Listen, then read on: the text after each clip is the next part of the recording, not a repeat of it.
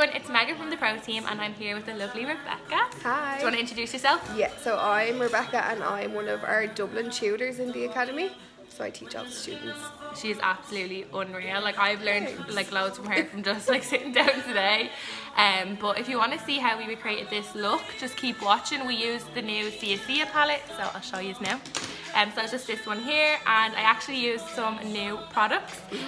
So I'm not going to tell you what it is. You have to watch the video if you want to find out what they are. But they are really, really nice. So keep watching. We're firstly going to go in with the shade 263. So that is the yellow shade. You can see that it's like really worn down. It's loved already. I'm going to go in with my blending brush. And I'm just going to start to pack this into the crease.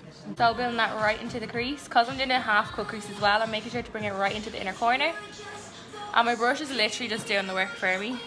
You said this is your brush is your favourite, isn't it? My favourite brush. I use it for everything. Next, I'm taking the shade 277, so just the purple shade on my ciaciaxo.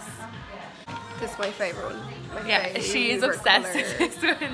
I love it so much.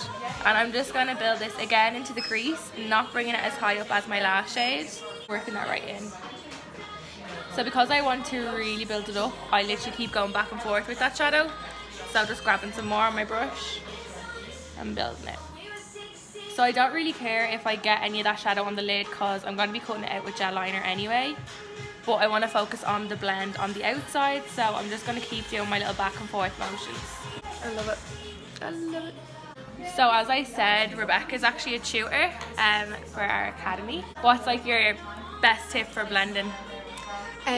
So a light hand for blending and a fluffy brush, so make sure that your brush has loads of hairs and loads of movement but it's still nice and dense, and just a really light hand. The lighter the better until you become like more confident, and practice. Practice makes perfect. So I'm taking my 10S now and that purple shade just to really build that purple up. This is Megan's favourite brush. I think I just come with like 10S on my forehead. Small, like. And I just like to use this to pack on the colour and then blend it out. So it's literally the same colour. And because the purple is mixing with the yellow, it starts to go like orangey at the top. So it nearly looks like you're using way more colours than you are. So I know I'm going to be putting some gel liner here, so that's why I'm kind of going around in a little semicircle nearly. Just saves the work, doesn't it? Probably to take it back off. Going back into my ciaciaxo and literally just blending that edge off. I feel like it's showing SpongeBob and they're like 10 hours later. Yeah. Is that what it is? 12 hours later. I feel like it's like that, so I just keep blending. Going back in with my first brush I used, and I'm just going to blend out that yellow. So I take it on the edge of my purple just to really soften it out and to give that like seamless blend. And I'm really blending that in the inner corner. Again, going in with 10S, and I'm going to take the black shade from the ciaciaxo palette, and I'm just going to start to build this on the outer corner. So it's handy with the ciaciaxo palette that the numbers are actually on the palette, so you know which one you're using, because with our old shades, like you just have to take it out of the palette to see. So I think that's pretty handy. I'm just following the steps I took with the other shade, so kind of bringing it up over the crease.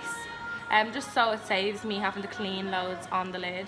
I'm patting my colours on rather than blending straight away, because that's when they can start to go a bit mucky. Nothing left on my brush at the moment. I'm going to start to blend that out. But I'm not over blending because that's when they will go mucky. You just kind of lose the intensity then, don't you, as well? Now going in with our new gel liner, so number 61. It is a fab like lilac shade. I'm obsessed. So fab. It's so nice. So I just put it on the lid on this side. So that's what I'm using to cut out the crease. These can be used as a base. They are smudge proof, waterproof. It's literally like 77 gel liner. So I'm just taking a little lip brush. It's what I like to use to cut out my crease. And I'm going to start on the inner corner first. So I just take a little bit by little bit. I don't want to rush it because obviously if you make one like wrong move, game over. I just like to take my time with it. So obviously you can use different things to carve out the crease, like people use concealer, so like people use concealer, or some people use Duraline. It's just totally up to yourself. I find when you use like a different colour base as well, it always pops a little bit more. So you don't want like a harsh gap in between here and here. So you just kind of want to pull the gel liner back in towards the inner corner. So just make your job easier blending the shadows back onto that base. I'm now going to take 334 shadow on the same brush. I'm just going to set that on the lid. The gel liner will dry down matte, but I always just like to put a shadow on it just in case. I'm now taking that purple shade again on my 10S.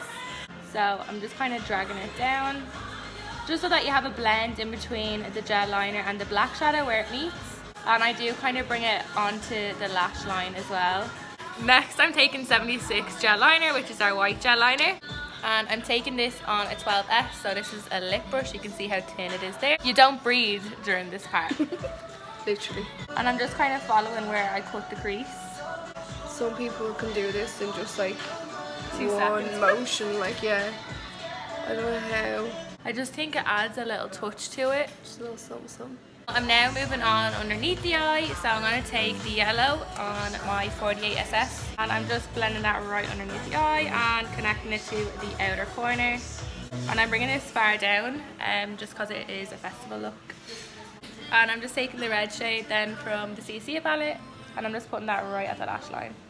I'm now going to take 62 gel liner, so another one of our new ones. I think this is my favourite one. Is yours? So nice. It's like a neon greeny yellow shade. It's so lovely. So nice, and especially because neon's really in at the moment. Again, on a lip brush, I'm just going to pop this into the waterline. So I'm going to let that dry for a second and then go in with another coat of it just so that it's really, really vibrant. I'm now going to apply some mascara to the top and bottom lashes, so I'm just going to get her to look up for me. I'm going to go in with some lashes now, so I'm using the... Do the YouTube thing. using a 30N lash. It's one of my favourite lashes from Inglot because they're so fluffy and... So wispy. Yeah, they're wispy at the edges. So I've measured it and I'm just going to pop it in the centre first. And then do my edges. So I'm now taking some 74 ends, but we've actually cut them so that they're going to be bottom lashes. So we've just applied them 1, 2, 3 here. Get Rebecca to look up. I'm going underneath the lash and just placing it right underneath. Like so.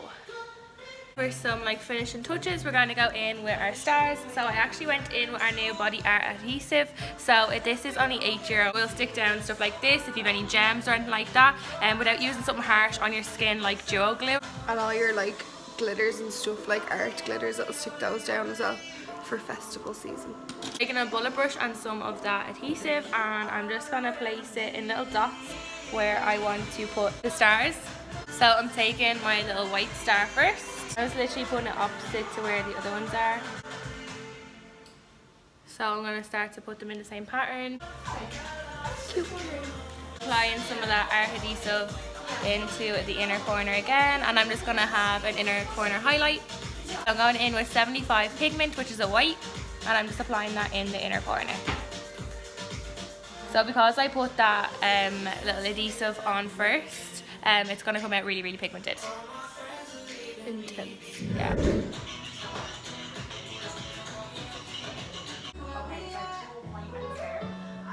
So that is like the finished look there. I could have went with like some crazy kind of like lines and dots on the face, but I think that's just like nice and enough. I think minimalistic. I was gonna say simple, but less is more sometimes. yeah, I just don't want to go too like over the top with all that kind of mad detail stuff.